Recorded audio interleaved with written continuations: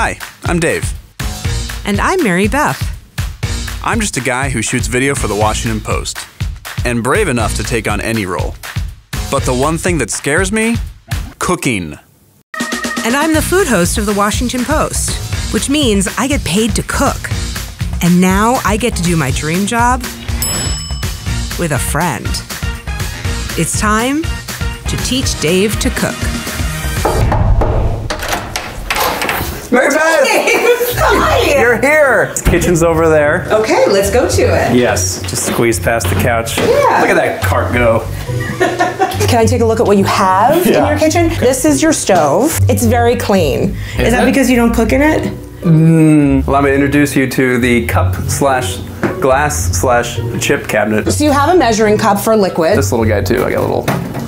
This is a shot glass. Yeah, but it says teaspoons, tablespoons. Don't open, don't. Oh my God.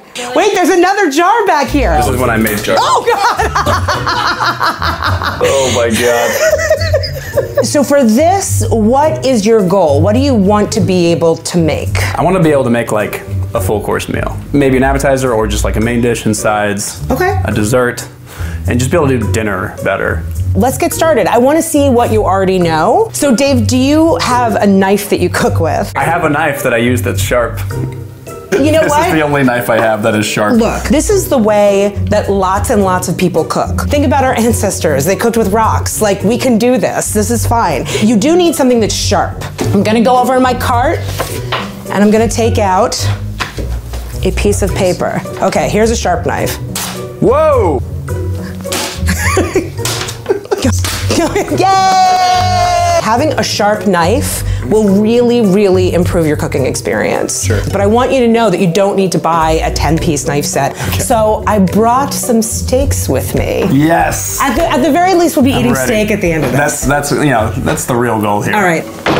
I want to make sure that we can show that it makes a difference if you salt a steak, that it makes a difference the way you cut a steak, that it makes a difference how you cook it. So we're gonna do that. I'm ready to learn. You need to dry off the steaks because it's really important to start with a dry surface so that you actually get a nice crust on it and nice sear on it, right? Like see how this one is shiny? You can see there's water on it, it's wet. You just wanna make sure that they're not shiny and as dry as possible. A ribeye is a quick cooking steak, so all you need to do to it, because there's so much great flavor in it, is salt and pepper. And the thing with the salt is that you wanna feel like, oh my gosh, I'm putting way too much salt on this steak, because that's what's going to bring out the flavors of the meat. So we're just pinching and we're just kind of... Yeah, and give a big pinch. Okay. Dave, you're cooking. I'm cooking. This is it. Okay, so now let's heat up the pan. Perfect. Great. High? Like, As high as it will go. Okay. Because we want to get that like nice sear on the steak. We're gonna wait for this pan to heat up a little bit. ooh. You feel that? Oh, I can feel it. Okay. So we're ready to put the steaks on. Put on 2 steaks and put the seasoned side down. Right, makes sense.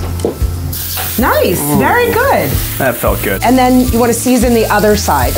Great.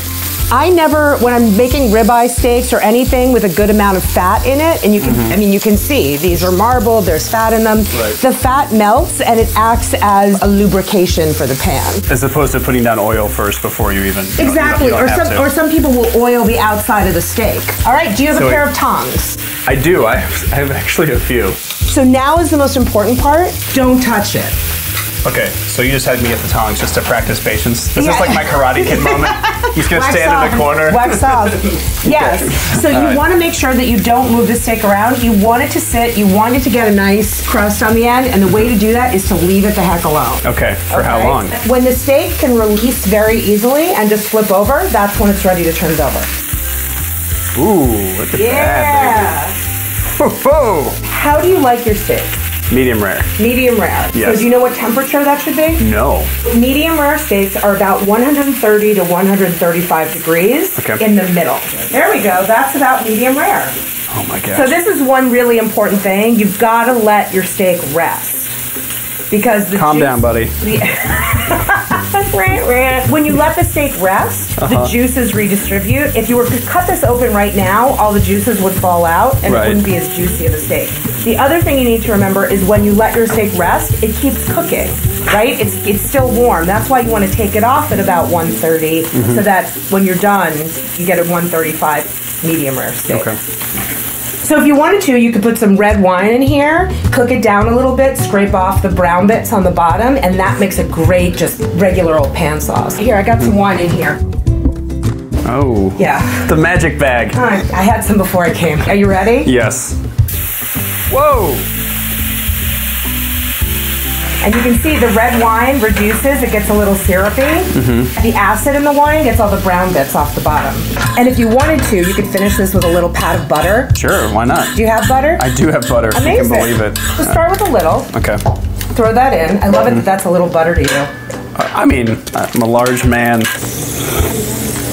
Oh man, that's really good. So the steaks are resting, the juices are getting back into it, and in the meantime, we're going to set up plates so that when the steak is ready, we're gonna put them right on the plate. Okay, so we've got a few lemons and we're going to slice them really nicely. The way that you hold a knife is with the thumb on here on the foreblade and then your index finger right here. Yep, that's right. So it's a little bit more control over your knife. The really good way to cut is bear claw. Hold this like this and then you will never slice yourself because the knife will hit your knuckle rather than the tip of your finger. So Very nice, great technique. Thank you. Yeah. Disco, you did it. The great thing about this is that it's small, so if you put a warm piece of steak on it, the juices of the steak actually soak in and wilt the arugula a little bit. So we'll put a little pile of arugula in the middle, and again, if you really love arugula, put a lot. If you don't, put a little.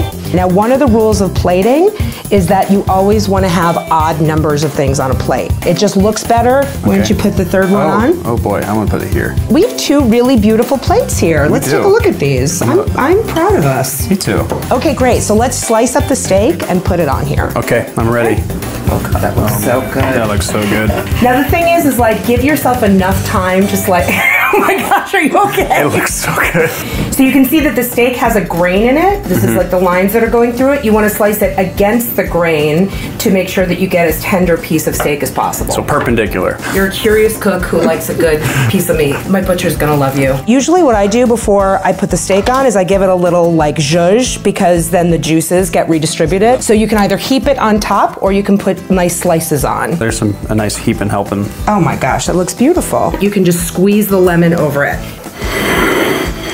And then put some sauce on top. And here's the thing, again, you can always put more sauce on. It's hard to take it off. So maybe just a little bit and then put it in a little dish on the table if people like it.